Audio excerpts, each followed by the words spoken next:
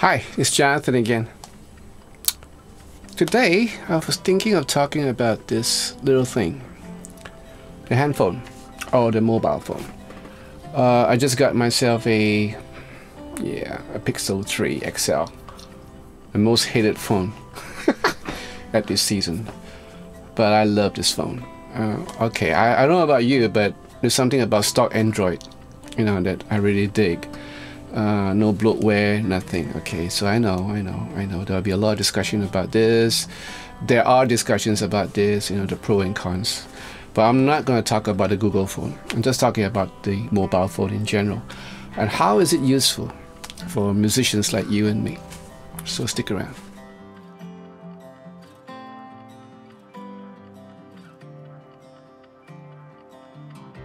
Well, I arrange, I produce, so there are a lot of things that I have to take note of and keep track of. So here are like 5 stuff that I can do with the mobile phone in my music production or in my everyday work as either as a producer or arranger or just a musician. Number 1 is if you happen to have an Apple iPhone, then it's probably the Siri, but in my case it's Google, the Google Assistant. The Google Assistant is so well how should we say, developed, that it has become truly an assistant to me.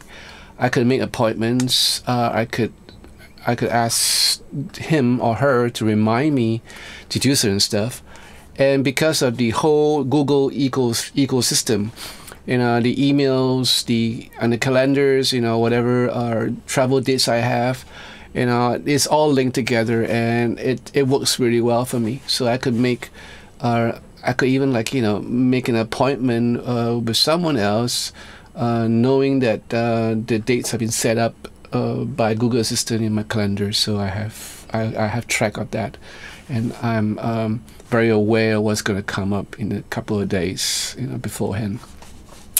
And of course, when I'm an avid cyclist, so when I cycle long distances, sometimes I have ideas for stuff, like sometimes for the YouTube channel or for stuff that I'm writing or stuff that I'm arranging. So I could actually take note of it through the Google Assistant without actually stopping and really texting down what I wanted. I could just speak to her or him, and he or him will set a note for it. And it's pretty cool, we have come to this age of time when we have truly evolved from pen and paper to voice recognition and voice input.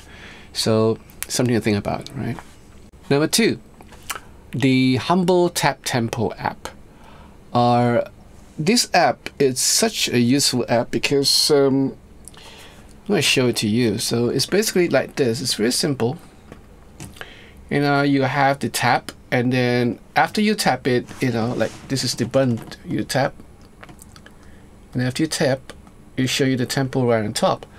So this is really good for me when I'm figuring out what sort of tempo this song is going to be when I'm doing an arrangement. It's really useful because sometimes the demo will come in a way where the tempo fluctuates a whole lot, and because the songwriter or the client, have problem with timing, so I couldn't fault him for that. So I have to kind of decide which tempo the song is going to be, and so this comes in really handy to kind of know in a basic way how fast or how slow the song is going to be, and that's where my arrangement will be based on that. And this comes in really handy during live work, when say a singer comes up and he or she wants to change the tempo because he or she feels that it's too fast. So I could work with her, and I'll just tap, and I'll kind of find out, okay, is this good? Is this good for you? Is this good for you? And if the tempo is good for that singer, then that's it. We have the tempo and we have everything. The third app is a app called the BMP Wizard. This is available in Android. The Tap Tempo is also available in Android but I'm not sure about the Apple or the iOS. I don't know whether it's available there for the iPhone. So you might have something similar to it. So this is the BPM wizard. What's so cool about this is that you can input your BPM of the song, and then you can calculate the delay time. And this is really useful for me because as a guitarist, sometimes especially when I'm working with the Helix or native plugin, sometimes I need to calculate like what sort of delay time should I have for the left or for the right. So this is really handy because it comes in. It shows you the delay time in that BPM, in that tempo, where it's a quarter note, a whole note, 16. So you can choose and decide, how fast you want the delay to be on left and right. So it's really useful for this. Of course, the plugins, of course the Helix Native can also run on tempo, meaning you just input your tempo and it automatically decide which delay sound you want. But sometimes if you want to have a little bit more creative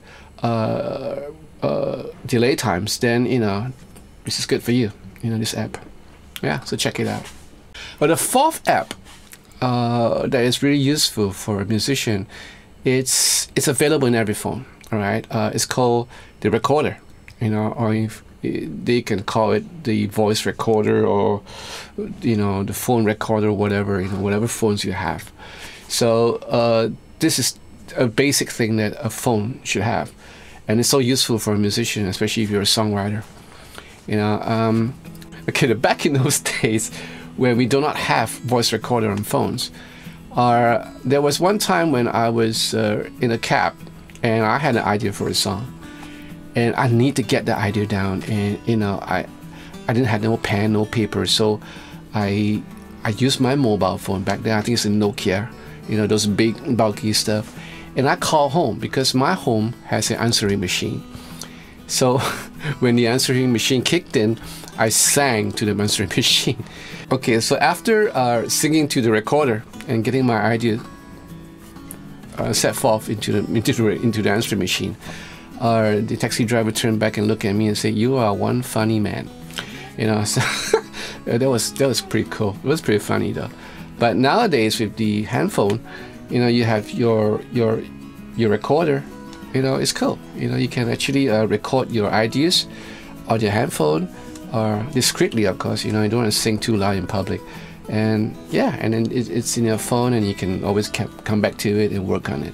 Yeah. The fifth app is, of course, the Humble music player. Whether it's in iTunes, in the iOS EcoStructure, or in the Android, you have the Play. This is called Play Music. The Google Play. And this is where you have hopefully your library of songs, and this is so useful for musicians because we need ideas. We're not talking about copying ideas or ripping ideas from other artists, but to be able to listen to other people's music, that is a privilege, and that's a joy, and it's a good thing for musicians to listen to all sorts of genres of music, and so the Humble music player is so important, and it contributes to your growth as a musician in many ways. So here we go. These are the 5 apps that is most useful to musicians, to every musician, right? So hope you enjoyed this video, and if you do, give me a thumbs up. And I'll see you again next time. So, ciao.